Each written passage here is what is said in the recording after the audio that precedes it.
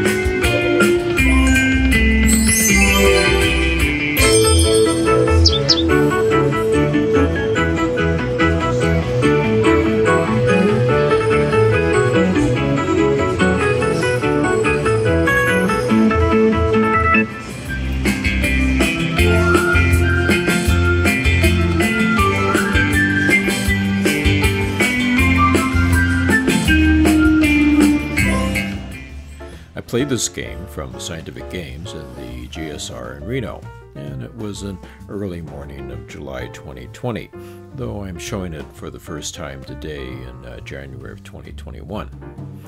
Now, you got to see the free spin bonus here, and it's not my favorite. You don't get enough free spins, even though you do get a fair number of those expanding wilds.